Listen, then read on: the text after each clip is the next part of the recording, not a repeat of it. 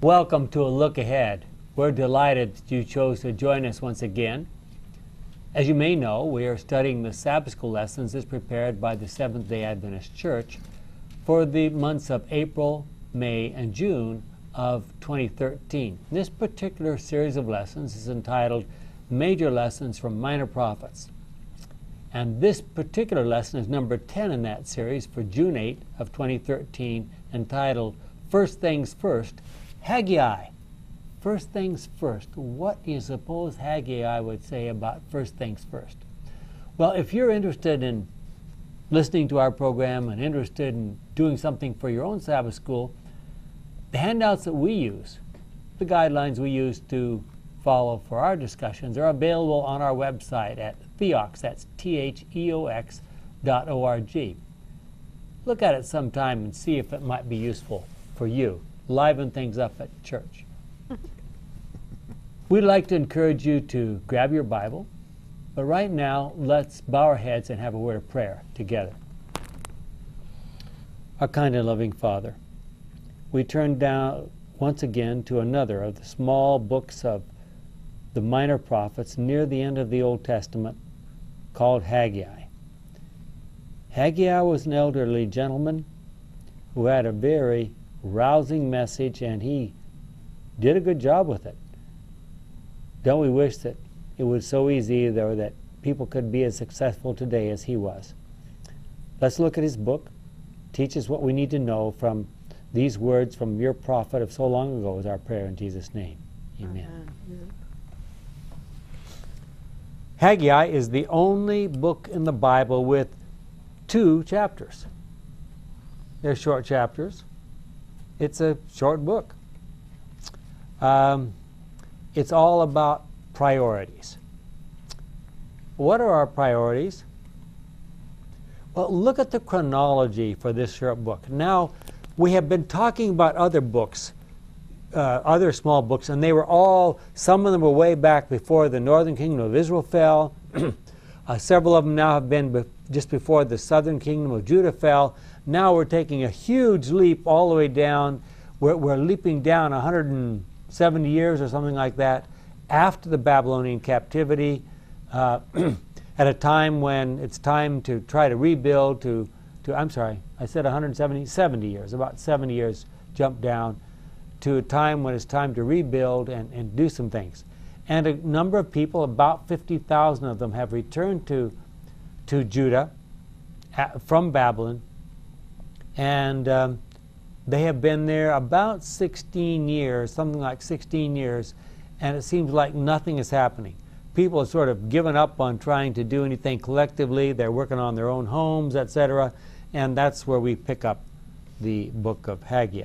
I was curious, the number of Jews that came from Babylon, about what percentage of the Jews did decide to leave Babylon when it was okay? That's a good question. Some people have estimated that it was about 1%. About 1%.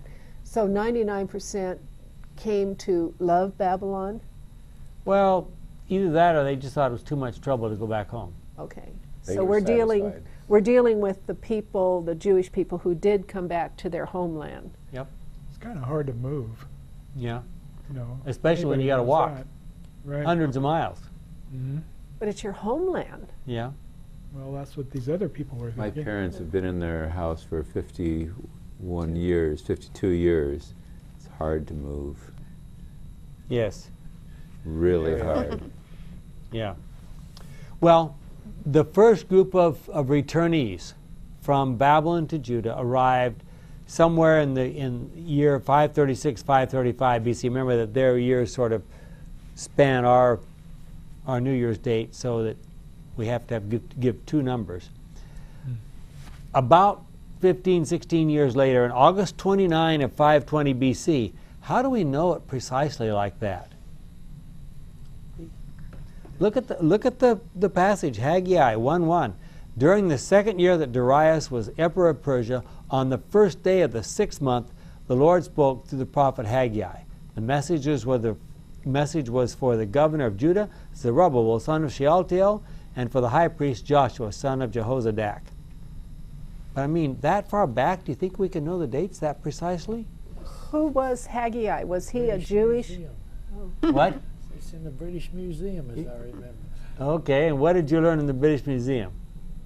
The clay tablets Okay. that delineate it. How does that help us? Well, it fits in with this here. Okay. There actually were times, and one of them was close to this time, in in ancient history when someone would sit down and took a whole year and carefully chronicled exactly the astronomical events that happened every day that whole year. And we can go back, knowing the preciseness of the astronomical movements and so forth, solar eclipses and lunar eclipses and things like that, and we can go back and we say exactly, okay, this is exactly when it happened. That's how we do. And it's a little more complicated than that, but that's the general idea. Yeah, so when it says the first day of the 6th month, that's not June 1. No. This is their system. Their year started based on that. Their year started in April, March, April, and so the first day of the 6th month would come down to August 29. Well, the day of the creation, when the stars, moons, and planets came into being, it was told that this was to mark off festivals and whatever. Mm-hmm. So that was their calendar, and it's pretty accurate. You can go way back on that calendar if your math is right. Yeah. Yeah, I also found that he gives the best chronological marking points once you really get to understand it. Because before I didn't get it, but after I went back with a couple of people who pointed things out to me, and I got it. Good. Now, was Haggai a Jewish person in Babylon? And was he of any heritage or? Well, that's a good question. Some people think that he was a Jew that had left Judah when he was very young, gone into Babylonian captivity, and now he's quite aged, that he's come back. Others people believe he was born in Babylon and came to Judah for the first time. There are a few people who believe that he was born in Judah and never went into Babylonian captivity. So we don't know for sure. Okay. About 2.5 weeks later, September 15, he had another message. Look at verse 15. On the 24th day of the 6th month of the 2nd year that Darius was emperor, it says, start back with verse 13, then Haggai gave the Lord's message to the people, I will be with you, that is my promise. The Lord inspired everyone to work on the temple. Zerubbabel, the governor of Judah, Joshua the high priest, and all the people had returned from the exile. They began working in the temple of the Lord Almighty, their God, on the 24th day of the 6th month, and so forth. That's a pretty incredible response, isn't it? Just like that, bang. You get the whole country stirred up to move. Do you get kind of a shadow of the 144,000 when you read that? The ones that are left over? Yeah. The ones that... But then you can realize that God still took care of the people that were still in Babylon, too. Well, he gave another message. I'm just going to go through the dates here real quick, and we'll look at the messages later. October 17, 520, a month later, and then a couple months after that, December 18, 520 BC, and finally, clear down in March 12 of 515, they finished the job. So Haggai, who worked with Zechariah, the two of them, working, of course, with the leaders, Zerubbabel and Joshua, stirred the people up, and they really got into the business, and they did a good job. So Haggai's book, one of the shortest in the Bible, was written at a critical time in the life of Judah. The exiles had returned from their captivity in Babylon almost 20 years before, yet they seemed to have forgotten the reason for their return. They let God's temple sit in ruins while they devoted their energy to building their own houses. Of course, that kind of problem never could affect us today, right? Well, that's a little strange, because these people left their houses in Babylon to go down to do something, and then they kind of forgot, and they started building up their houses again. So. Yeah. You get started and you have to have some place to live, and then you have to have something to eat, and then Time goes by and it's 15 years later and you forgot what you came for. So you don't have first things first, huh? No. Or do you need that? Well, let's look at the words that he first preached, Haggai. The Lord Almighty said to Haggai, "These people say that this is not the right time to rebuild the temple." The Lord then gave this message to the people through the prophet Haggai.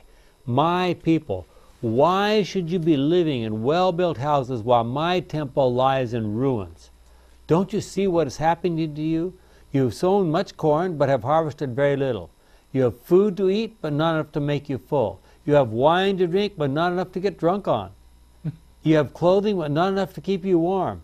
And a worker cannot earn enough to live on. Can't you see why this has happened? Now go up into the hills, get timber, and rebuild the temple. Then I will be pleased and will be worshipped as I should be." And then follows that you hoped for large harvests, but they turned out to be small. And when you brought the harvest home, I blew it away.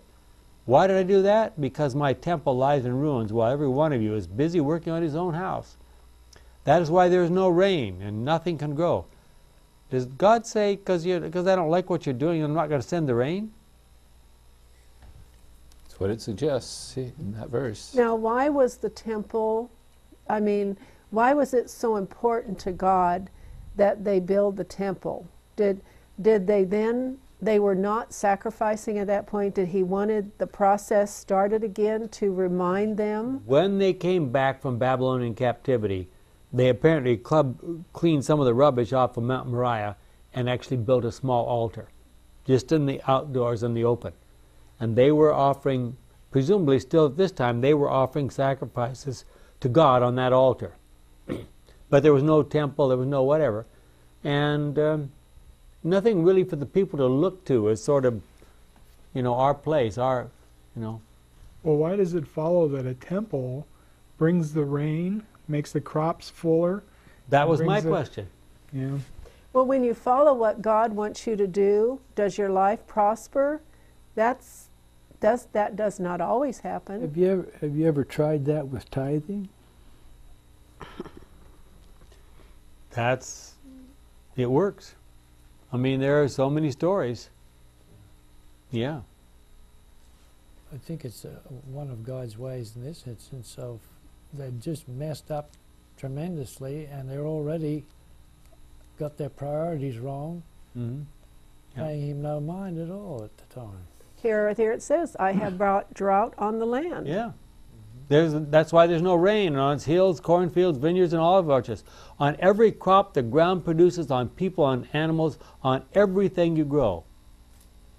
Looks like they were concerned about all the physical stuff, but when it came to the spiritual, they were putting that behind the 8 ball or whatever. So, but I don't know, obviously Haggai must have been a pretty successful or pretty impressive preacher, because everyone said, or maybe it was the drought, there was nothing to harvest, I don't know. They got to work. And what was the result? The temple. The people dwelt in their homes and strove to attain temporal prosperity, Ellen White says, but their situation was deplorable. Work as they might, they did not prosper. The very elements of nature seemed to conspire against them. Because they had let the temple lie waste, the Lord sent upon their substance a wasting drought. God had bestowed upon them the fruits of field and garden, the corn and the wine and the oil as a token of his favor. But because they had used these bountiful gifts so selfishly, there's the basic problem. That's it. The blessings were removed. Prophets and Kings, page 573. Does God actually send drought? No, but he might allow the devil to. What's the difference? You let the devil do the dirty work. That's Well, you're that's saying right there. That's right. But what do we say when he removes when he lets the winds of strife go?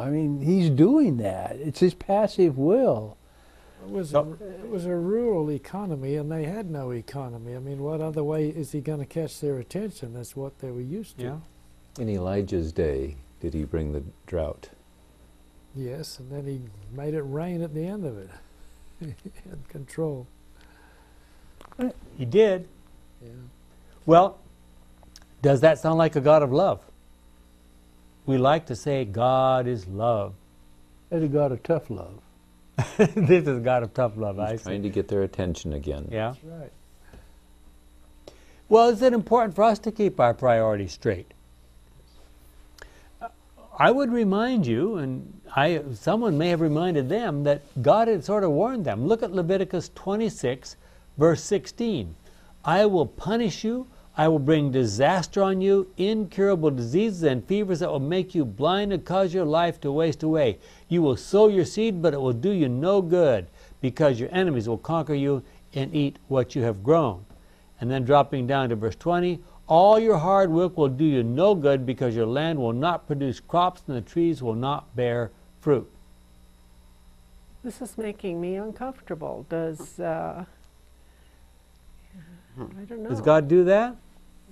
Yeah. So this is the health and wealth gospel in Deuteronomy that you just read. Yes. If you're doing good, God will bless you, and you'll know it because you're healthy, and your crops will prosper, your animals will prosper. So if you're driving down the street with a nice new car, I know that you're doing everything God wants you to do, right? God's smiling on you. That's what Deuteronomy or Leviticus, where was Leviticus? it? Leviticus suggests. That's 26. what makes me uncomfortable, because there's so many good people that still end up. Yeah, what about Job when he started complaining about the wicked getting all the benefits, and that everything seems to go their way, and they die as if they're just satisfied, you know?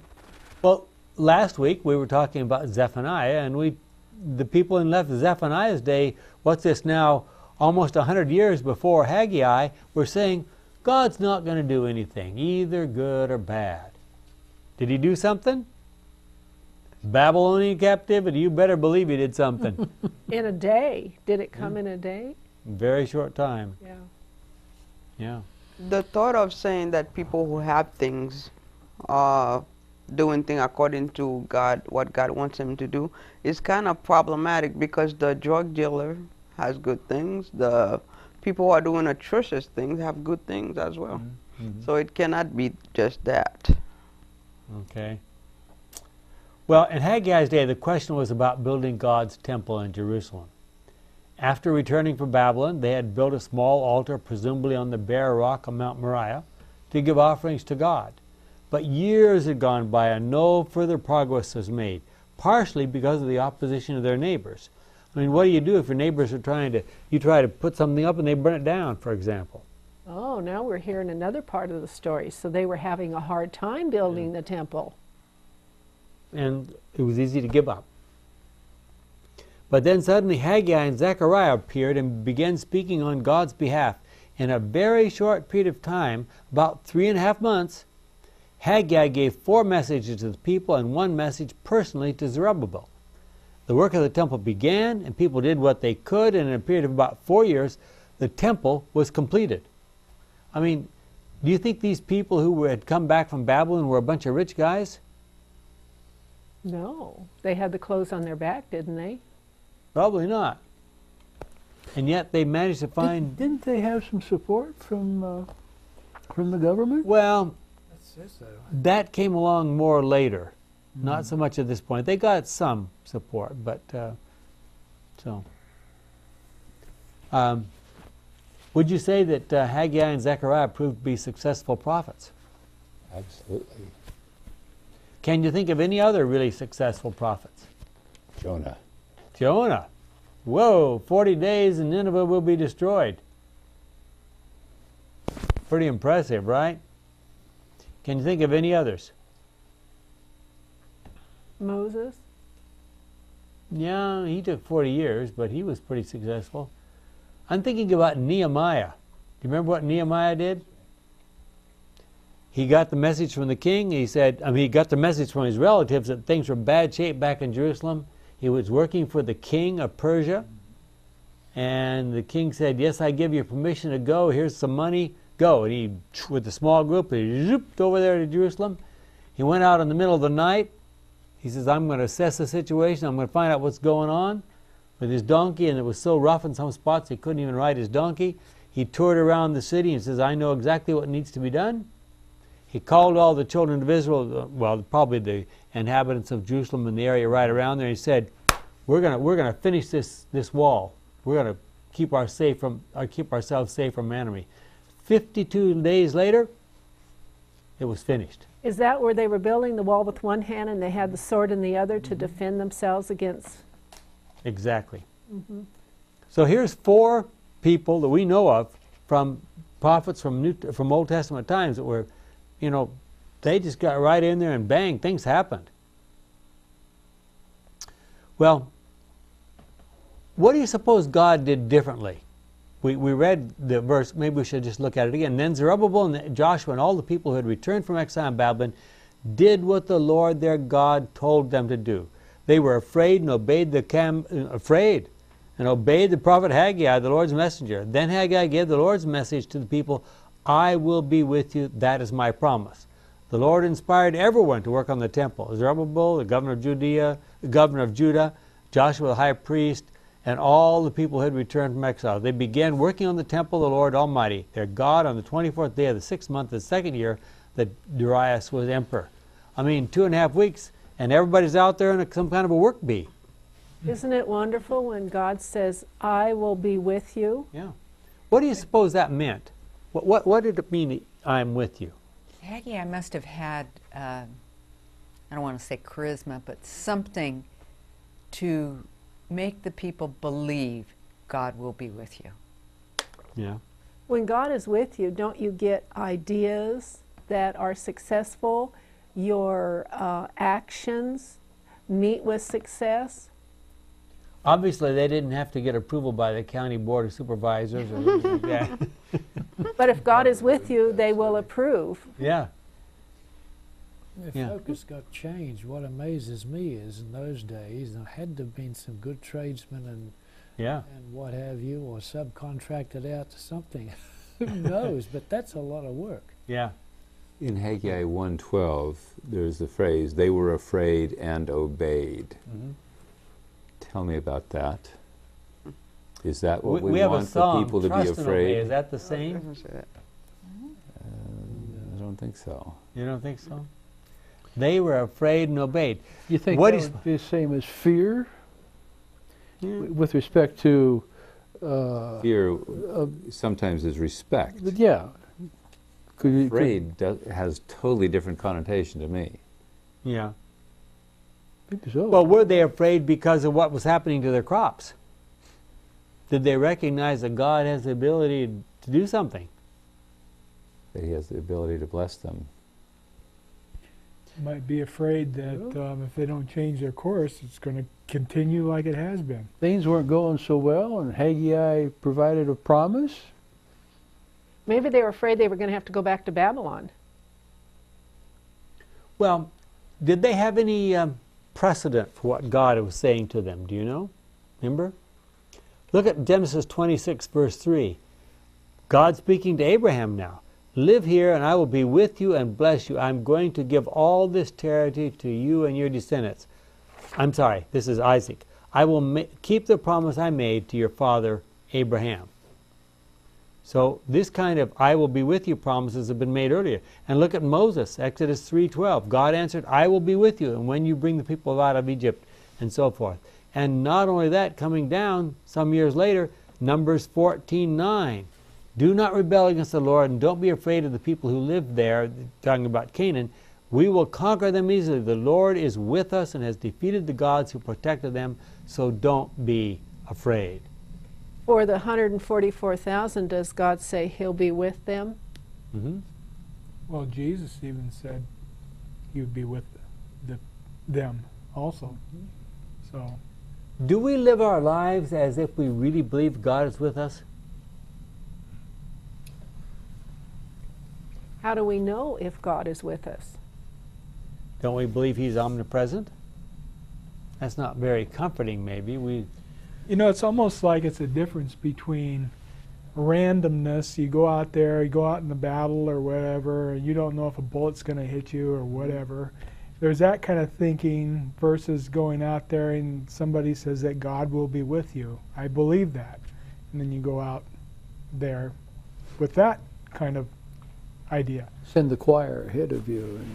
Yeah. Well, there's a difference there. Yeah, there is. Well, in the last, 20 or 30 years now, since the Hubble telescope has been up there, we have looked around into far corners of our universe. And there are so many galaxies and worlds and things out there. It's unbelievable. And yet, we're told that God is going to come down. He sent His Son down here, and we know what He did. And God's going to come down and make this little blue marble His headquarters, apparently for the rest of eternity. Why does He care about this little blue marble? This little blue marble and what happened here and what He did served and made the universe secure. Nothing in history, before or in the future, could ever match what happened that time. We're the little marble that is the theater of the universe where Satan is playing out his hand. Yeah. You know, you're talking about a little marble, even that's kind of big. Yeah. That's true. You need a microscope. Well, what happened? Let's move on. Chapter 2, halfway through the book already. Of the 21st day of the 7th month of that same year, the Lord spoke again through the prophet Haggai.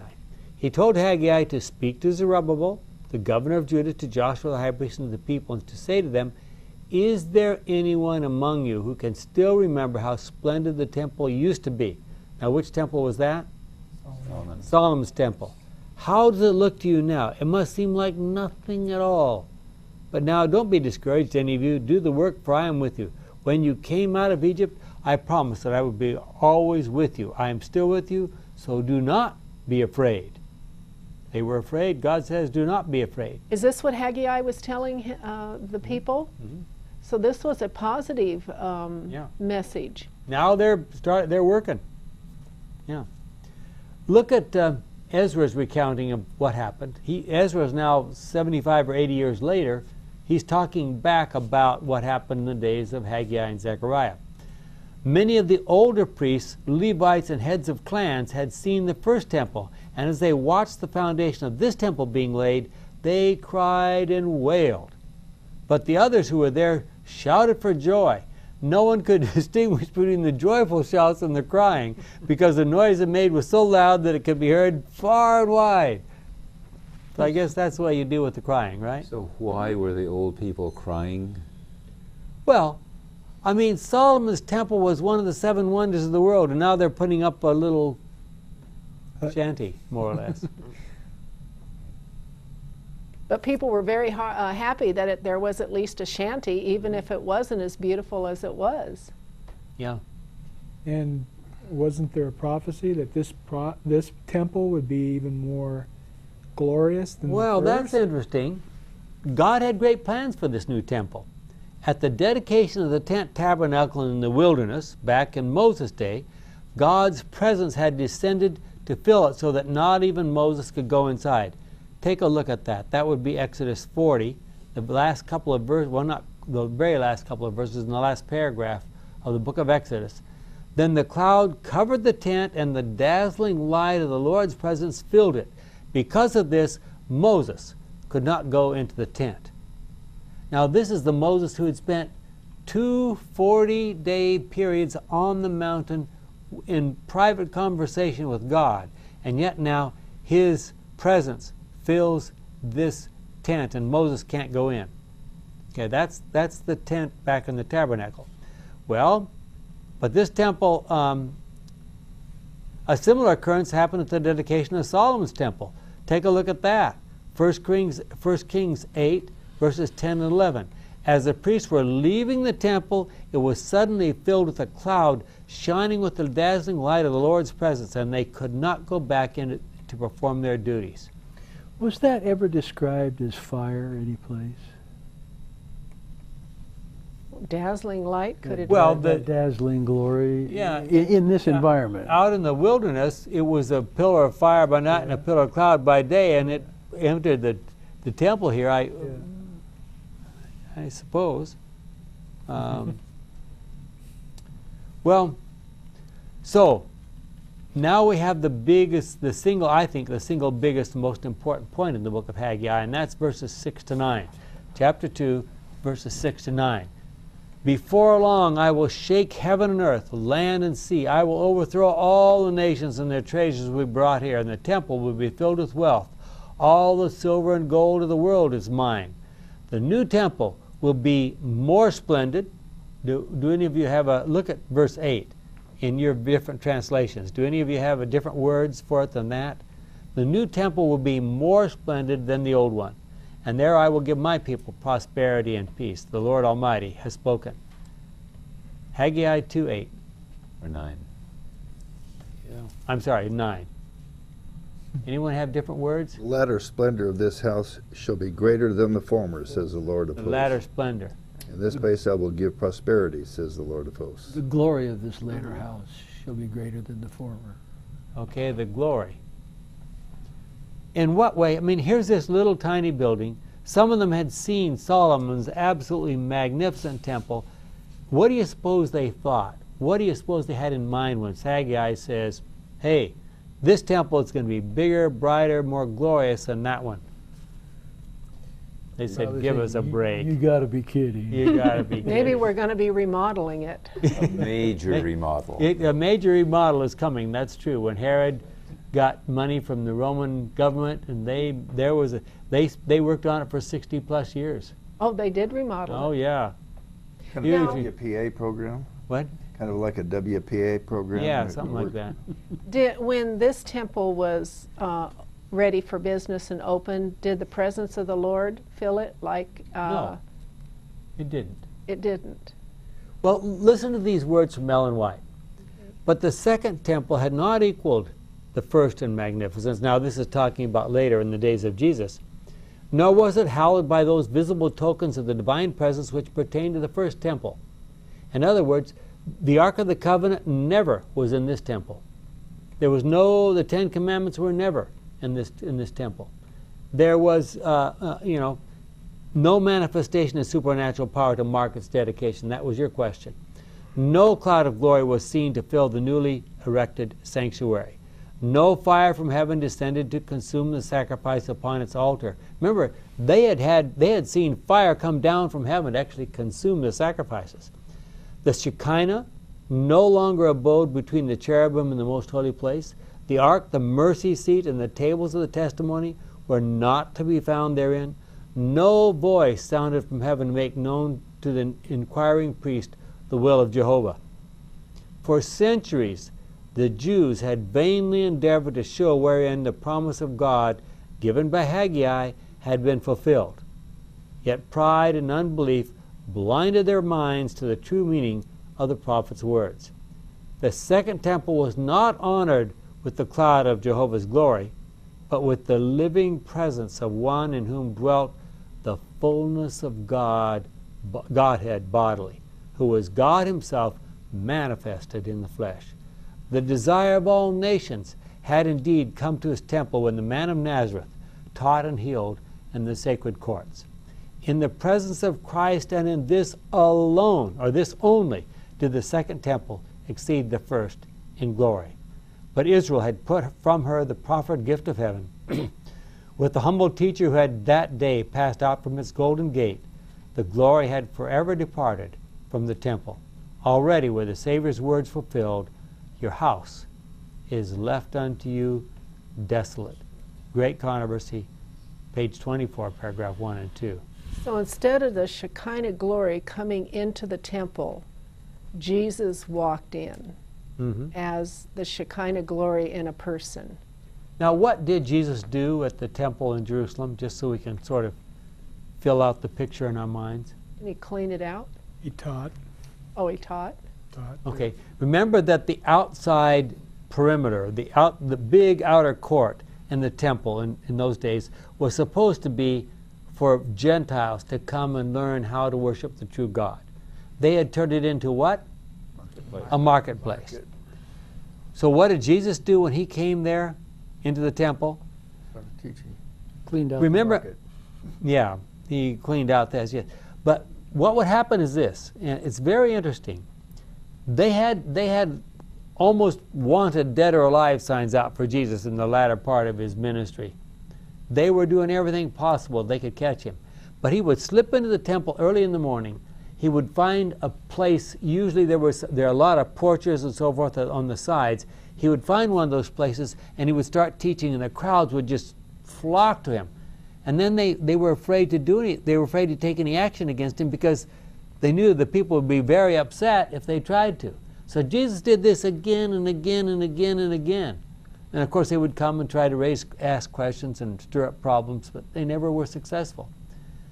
So think about that. Here's Jesus. He's dusty, he's travel worn, he's wearing the common ordinary clothes of the people. He comes in, he probably sits down on a block of marble or something, and he starts teaching, and God says, that is more glorious than my presence coming down like lightning in a cloud of fire. How can that be? Is that some way that God had always wanted to be, softly coming and talking to his people, and he always had to do it before with thunder, lightning, but he really preferred that way? Mm-hmm. Well, is that what we were supposed to learn from Elijah at the mouth of the cave after the fire, wind, and earthquake? Yeah, remember what happened to Elijah there after running away from Jezebel after that incredible experience on the top of Mount Carmel, I'm sorry. He comes down to Mount Sinai and he's hiding in a cave on the side of Mount Sinai. I wish I could find that cave. I'm going to Mount Sinai in a few weeks. Anyway. Yeah, but don't you think there's a parallel here between the earth that we just talked about being so small, and God coming down to have it for his headquarters? Yes. And then you've got this small temple here that all the power of the universe comes to this small temple in a way that surprises people. So the story of Elijah at the mouth of the cave is 1 Kings 19. Yeah, exactly. And here he is, and God calls him out to the mouth of the cave, and he sends a wind so powerful that it's knocking rocks off the side of the mountain. But God's not in the wind. And he sends an earthquake, and probably more rocks come tumbling down, and God's not in the earthquake. And then he sends a fire, and you can just see Elijah say, yes! You know, we know what happens when the fire comes down like that. I mean, he knew about Mount Carmel. Remember, the fire came down and burned up not only the sacrifice and the wood, but the stones, and left a black hole in the ground. Yeah. So Mount Carmel is now a very high rent district. Where was God after he wasn't in the wind, the earthquake? Then God showed up in a still, small voice. And it's such a quiet thing that some people have translated the sound of a small silence, or the sound of a small whisper, or something like that. In Good News, the soft whisper of a voice. So a voice of reason, logic, going over the facts rather than power and... Yeah. So God says, if I can have a chance to come and sit down and talk to you, and people are willing to stand there the whole day in some cases, listen to what I have to say, that's my idea what's really good, as opposed to beautiful temples, lots of gold, ivory, gems, etc., all that stuff, or ritual or whatever. God's idea is, let's sit down, let's talk as friends. That's quite a message. Now today, would God say, I don't care like about your riches or whatever, but let's read the Bible today? Absolutely. Yep. Anyone who has spent any amount of time studying the Old Testament carefully realizes how often and how completely the children of Israel departed from God's plan for them. It has now been almost 170 years since the great disappointment of 1844. How are we doing? We're still here. We're still here. That's the final word. In Haggai's day, inspired by the encouragement of Haggai and Zechariah, the people came together, and despite their financial difficulties, remember they weren't harvesting crops. They weren't. I wonder how did they manage to do this? Do we need Haggai's and Zechariah's in our day? Could we restate that sentence? In today's day, inspired by the encouragement of blank and blank, the people came together and despite their financial difficulties managed to finish the three angels' message. Yeah. I like that. Yeah. Who's our inspirers? We need some Haggai's and some Zechariah's. Or some people put that into building churches. Yes. Yeah. And building projects. It's appropriate to do that sometimes. How often do we allow the urgencies in our day-to-day lives to eclipse the more important matters of eternity? Is it more important to put, and this is a tough question, think about it carefully, is it more important to put food in our mouths, roofs over our heads, and clothes on our backs than it is to prepare for the second coming of Christ? You know, but parents have to work, and they have to put roofs over heads. They have to raise their kids, and they haven't got a moment to spare that they don't have to sleep. And so don't you think the devil thinks that's just great? Yeah. We could probably live a little less opulently than we do. Well, and God says, you know, the gold and the silver are mine, the cattle and 1,000 hills are mine. Could God provide for us if we said, well, let's make God's work, His business first? Do you think He would provide for us? Yeah. First seek ye the There's been kingdom some of pretty God. good evidence of that. Yeah. Well, Haggai talks about a drought that was sent in his day. What would be the equivalent of a drought today? We're not subsistence farmers. Depression, recession. Or rainfall, to put it in a practical sense. They've been worried about that here for a while. we're having a drought of dollar bills. Well, people are losing houses. I mean, Yeah. there are some places where it is really tough. Yeah, very much so. Well, here's the really tough question in terms of Haggai. Do we believe that God knew the future? Absolutely. That He still knows the future. He knew perfectly well what was going to happen in Jesus' day, back in Haggai's day and Zechariah's day.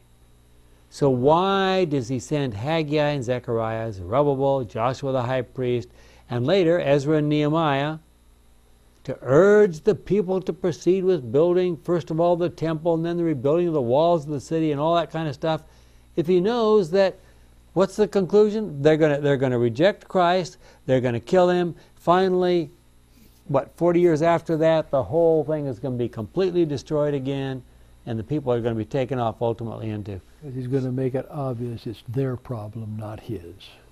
Make it obvious it's their problem. Well, and how many people did He manage to get through to during that time? So maybe... And in that period when Jesus was here, He demonstrated what God is like more clearly than the prophets of old have, and we have that. I would like to read to you Galatians 4, verse 4, and I'd like to read it in several different versions. First of all, my Good News Bible. But when the right time finally came, God sent His own Son. He came as the son of a human mother and lived under the Jewish law. At the right time. The King James Version says, when the fullness of time had come.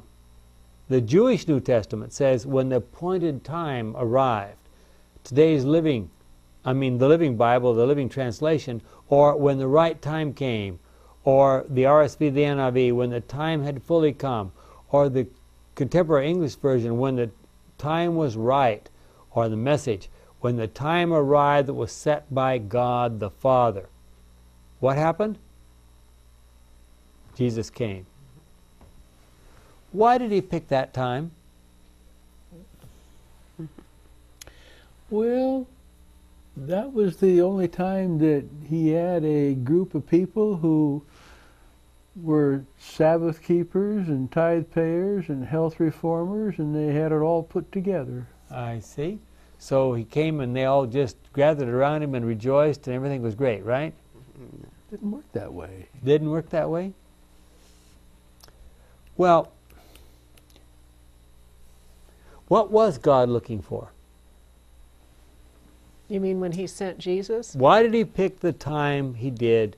I mean, some people have suggested God is going to come back when things get really bad, when wickedness really just gets so bad. Well, if he was planning to finish things up when wickedness is really bad, why not before the flood? There was more to be shown. More to be shown, I see. So now, 2,000 years since the days of Jesus, there's more to be shown? Mm-hmm. Are you saying why did he pick that exact time for Jesus to come to the earth? Yeah. That's a puzzlement. Why did he? Well, I asked the question first. But you have the answer. Well, the Jews in Jesus, let's think about some things we know for sure. The Jews in Jesus' day had given up fertility cult worship. They had given up gross idolatry. They had given up intermarriage with the heathen. You can read all that back there in the books in the Old Testament. They had successfully rebuilt the temple, and now under Herod's and the Roman government's assistance, they had a huge temple, a magnificent thing. Even before it happened, God understood all that was going to occur. He knew that they would leave all their gross external immorality and become the most strict, law-abiding, health-reforming, Sabbath-keeping, tithe-paying, you know, these words we use, group that ever lived on planet Earth. They had to ritually clean themselves after returning from the market in case they should somehow come in contact with a Gentile and ritually contaminate themselves. You know, some of you may say, what? Look at Mark 7. Mark 7, first 5 verses.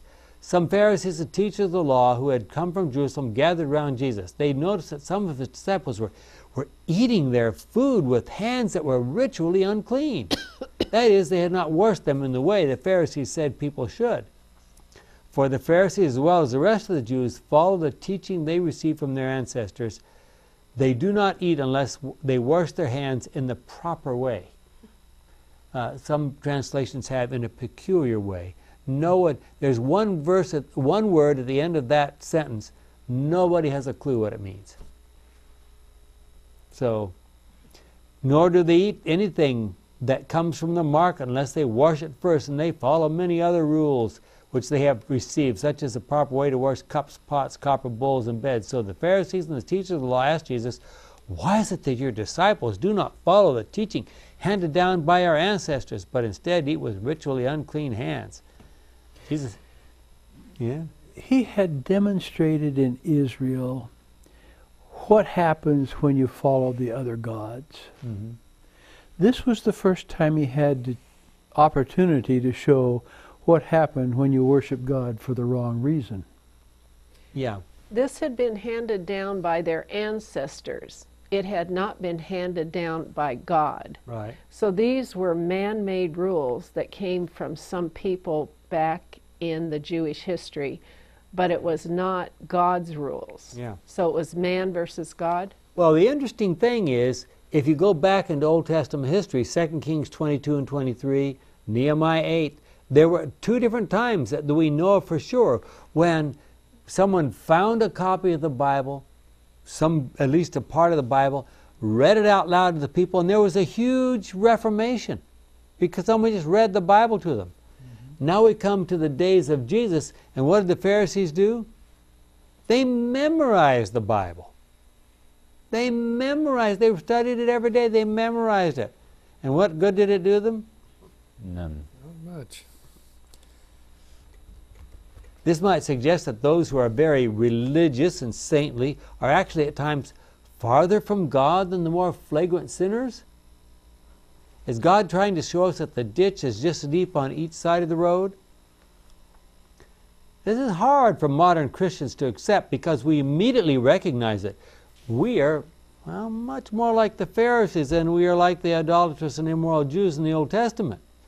It's always much easier to point the finger at those who are quite different from what we are than it is to recognize that there might be some terrible sinners that look just like us. What a horrifying thought. The question that must be faced in such situations is, are we any better? We do not even like to think about it. They had a system in which they worshiped God for selfish reasons. Yes. And I think they demonstrated what that modus operandi results in. Mm-hmm. And when Jesus came and demonstrated his selfless, unselfish way of living and interacting with people, they wanted no part of it. But I mean, isn't it obvious that we're a lot better than those sinners in the Old Testament? No. No? We have more light. We have more information. We have the life of Jesus. We have a whole history, but that doesn't change the experience. Yeah. Well, God is doing his best to warn us of all the possible hazards. I mean, think about the three angels' messages again. Mm-hmm. He would like to keep us from the gross sinfulness of the ancient peoples, but he would also like to prevent us from being caught up in the much subtler and more dangerous sins of pride, self-righteousness, selfishness, spiritual superiority that characterized the Jews of the New Testament. What were God's objectives in rebuilding the temple if he knew it was coming? Why go through this whole exercise? If an angel had gone by and maybe stopped in front of God and said, God, I don't quite understand this. What's the goal of rebuilding this temple? What do you think God would have said? Well, first, do we understand what the goal is as far as what success is? Well, that's part of the question. Obviously, God wants to bring this whole sin experiment to an end. I think we can be pretty sure of that. But you don't want to do it too quickly, or else some lessons may not be understood. Okay. So what would be success for God? When he has a people who are so settled into the truth that they cannot be moved in any way, that would be success.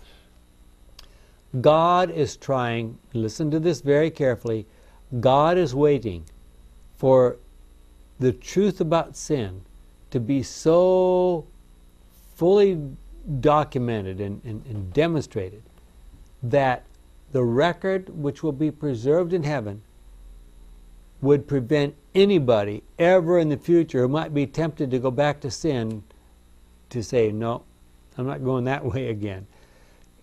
This our little world here has become the theater of the universe, 1 Corinthians 4:9. And God is going to make absolutely sure that there's nothing about the evil of sin that hasn't been demonstrated on this one time. This is a one-time experiment. It's not going to happen again. So God waits for sin to go fully to seed. It's the only way he can secure the universe against apostasy and rebellion for all time to come. It was necessary for him to go through all that, all that he's gone through to accomplish this. It is hard to imagine God doing many of the things that he has done unless there was a very good reason for doing so. We have no way of knowing how early the angels began to understand all of this, but some of it was not clear until Calvary. In fact, she goes on to say in that chapter it is finished, there are some things they still don't understand. Now God on this earth is showing how sin is, and sin does kill. And he's also showing his character. So there's two learning experiences going on. We're beginning to understand God, and we're beginning to understand sin.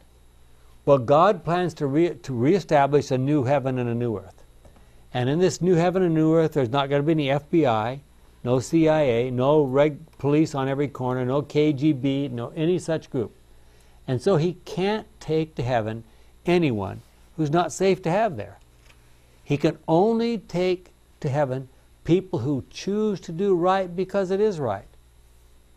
That's the only way he can, I mean, the only people it's safe for him to take there. He can't take anybody that he needs to put in jail? No. Now, theoretically, hypothetically, God could save everybody. How would he do that? He would have to create a gargantuan, solitary confinement prison with just individual cells. Every one of us would have to go in our own little cell. An angel would come around and poke a little food in every day, but we wouldn't be able to get out of those cells for fear we might hurt each other. Now, there won't be sin in heaven, so if we enjoy sin, we won't feel comfortable in heaven? That'd be hell for That's you. right. Yeah. Yeah. Well, is God saying through Haggai here, if you don't worship me first, I can't bless you? Is God being selfish when he says that? Well, it's the first commandment. The description of reality. Who stands to gain the most if we worship the true God? We do. We do. We do. So when God asks us to do that, is he being selfish? Not at all. He's saying, this is the best thing. Do what's very best for you. He's explaining like the law of gravity. This is how it works. Yeah.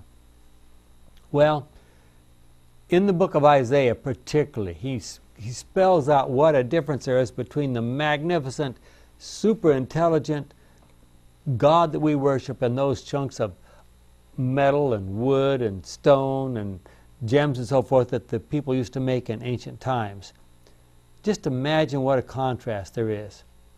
So when we worship something or something, we tend to become like that. So what does God ask us to do? He says, for your best good, worship me. Learn to know me. Get to know me. Learn what kind of a person I am. It will have a transforming effect on you personally. Not just in the future life, of course that'll happen too, but even in this life. Studying God, learning more about him will change us to become more like him. And that's exactly what we need to do.